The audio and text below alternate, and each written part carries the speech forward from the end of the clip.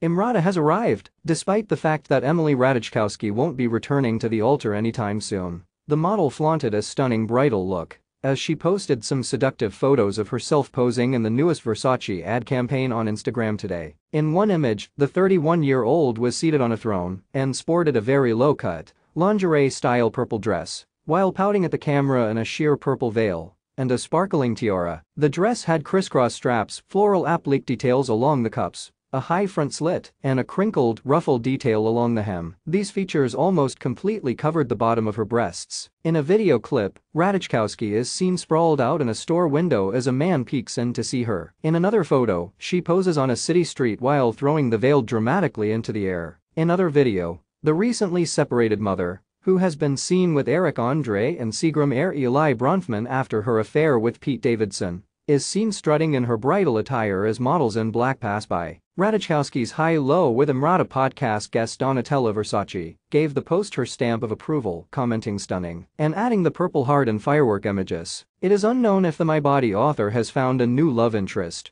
but if this campaign is any indication, she would look absolutely stunning as a bride in Versace.